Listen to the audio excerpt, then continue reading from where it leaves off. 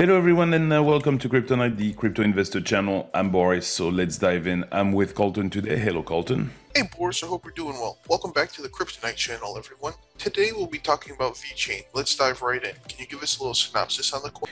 Yeah, VeChain, it's the one of those great coins that has actually a real world, real life utility, has lots of clients, and it's really a nice project. It took quite a bit of a beating during the bear market, and therefore it's now a valuable project that has some great opportunity with the price being so down. At the all-time high, it was at 28 cents back in 2021, and it was at 0.0019 cents back in 2020. So during the previous bull run, it did an extraordinary gain, and it rose very, very fast. And today the coin is around 4.5 cents. So very far from its all-time high. As a matter of fact, you are looking at about 84% down from the all-time high. They have a market cap of 3.2 billion, so large project. They're currently ranking number 38 on CoinGecko. They have a total supply of 85 billion coins with a max supply of 86 billion and a circulating supply of 72 billion. So that's the other thing that's nice with VeChain. Lots of the coins are in circulation. There won't be too many dumpage on people investing today. So they define themselves as the VeChain Tor blockchain, being the layer one for sustainability.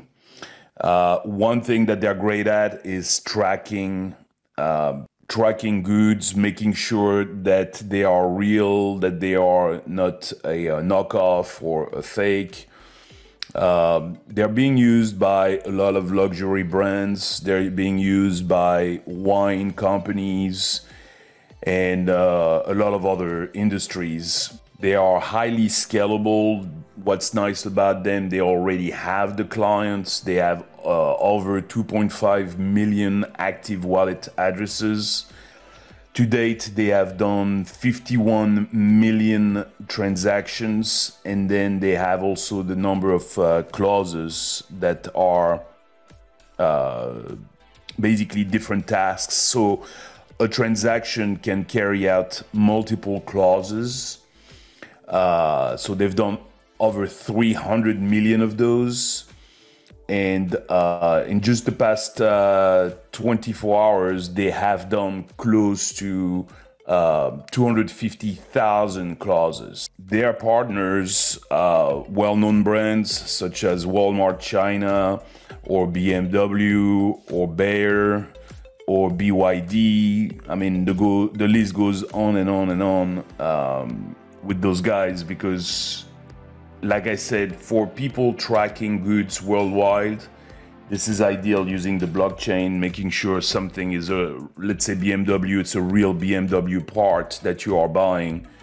If you're replacing something on a car, you can track everything, from the factory all the way to the dealership or to the place that you bought it from. Their energy consumption is extremely low.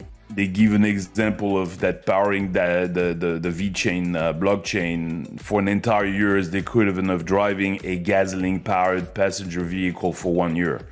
So that's very low consumption, the equivalent of just a car, for running the blockchain for like an entire year. And the other big thing is speed and security, to make sure that it's sustainable and that it is scalable. They have introduced recently what's called the account abstraction, which unlocks programmable smart contract wallets. So that is very interesting because they can now have those programmable smart contracts, and that brings even more utility to this blockchain. So they can do payment transactions, they can do different business activities. Like I said, tracking is one of the big things, tracking goods, financial activities, lots of different things. And that's one of the reason why actually it jumped also recently, because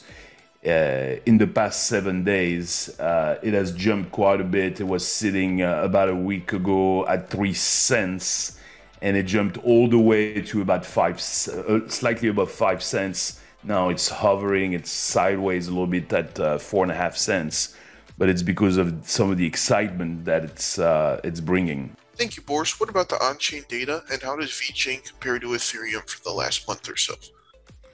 So over the past month, because of course of that big pump that we have seen, they are up in real volume by 189%, while Ethereum is actually down 57%. On the market cap dominance, they are up 36%, while Ethereum is down 5%. Small thing about this though, market dominance is up 36% while Ethereum is down 5%, but obviously the market cap of Ethereum is much bigger.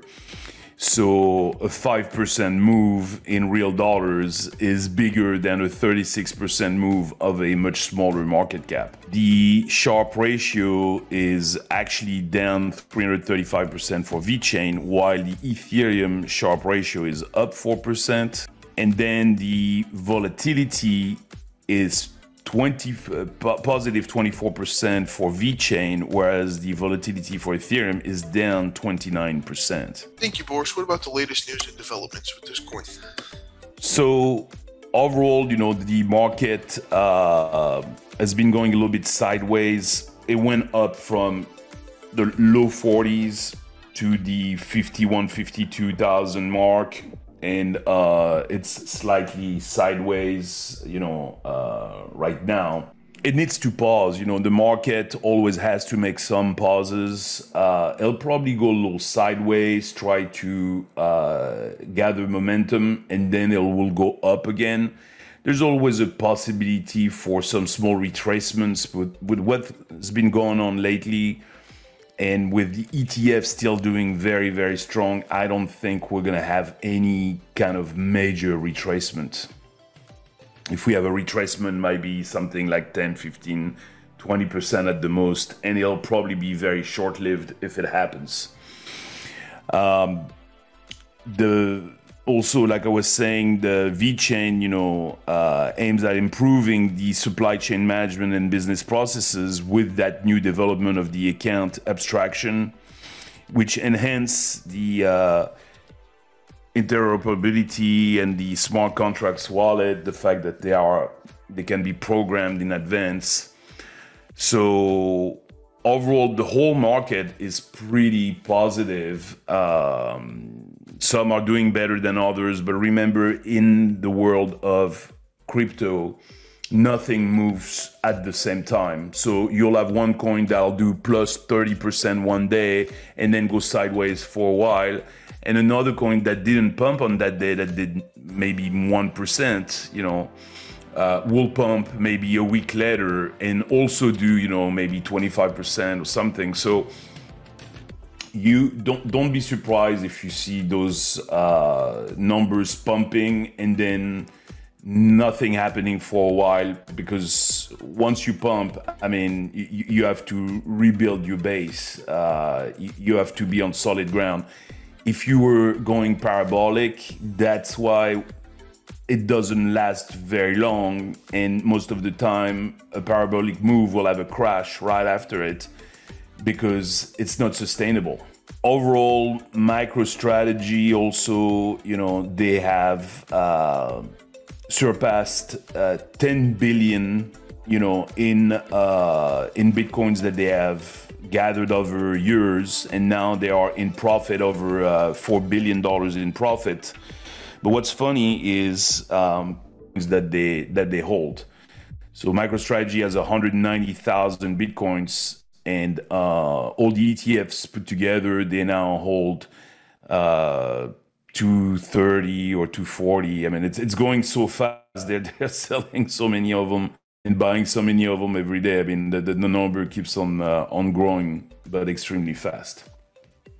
So overall, I think the market is primed for some bigger moves, especially with the halving arriving now in about 60 days. So that's where we can see VeChain also making some bigger moves. Can you stake VeChain, Boris? And if so, where's the best place to get your APY?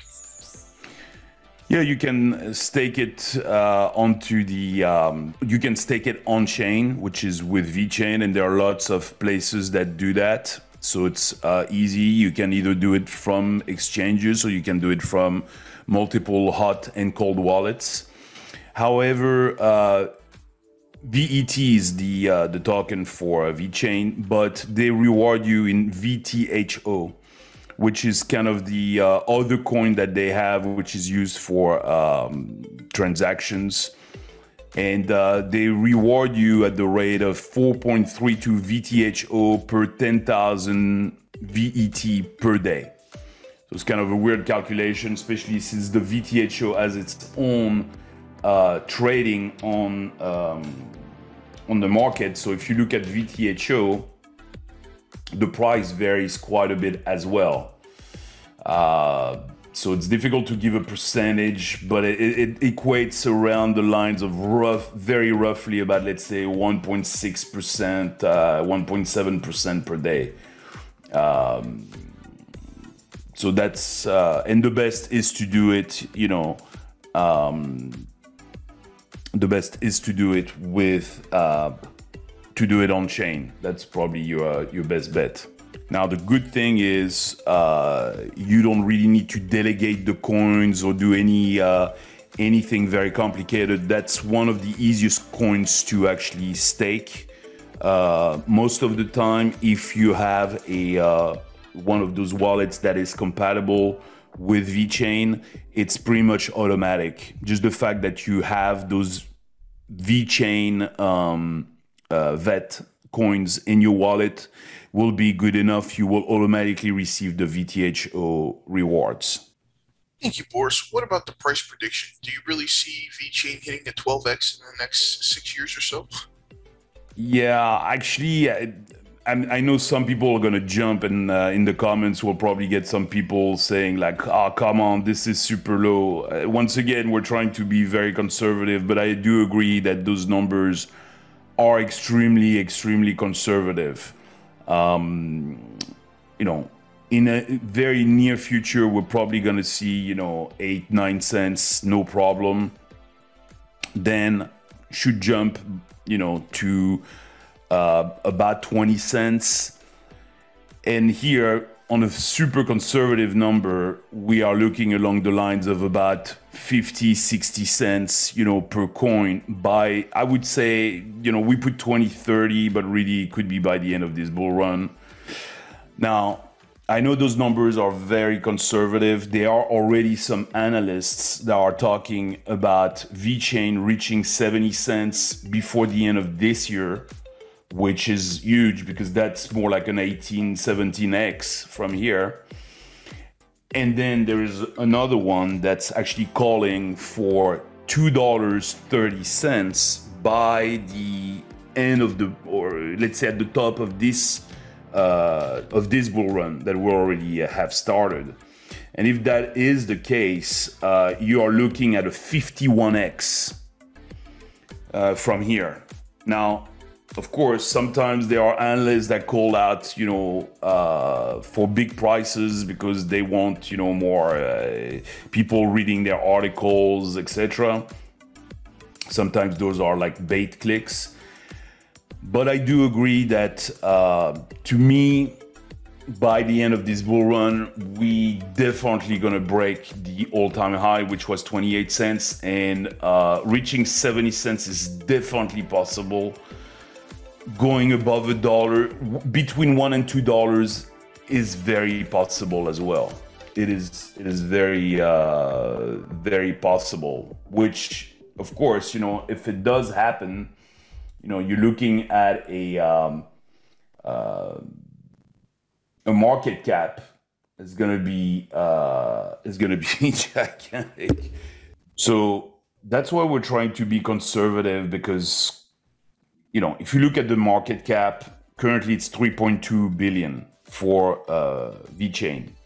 If you do a 51x from here, that puts it at 160 billion. Now the problem of 160 billion in market cap, that's pretty much half the market cap, of Ethereum currently. So that would be a gigantic jump. Now anything is possible, people go crazy in bull runs, but 230 might be really rich. $1 is possible. That would be still a pretty big multiplier. That's a 22x from here, and 22x at a 3.2 billion. That's still a 70 billion market cap, which is pretty exceptional. So yeah, 70 cents to $1 is very doable. And then after that, anything is possible, but is it gonna happen? We don't know. So that's it for today. Thank you, everyone. Thank you, Colton, and we look forward to see you on the next Kryptonite video. I hope this video helps. Thank you for watching. Have a good day. If you haven't already, please subscribe to our channel, and if you like the video at the end, click on the thumbs up.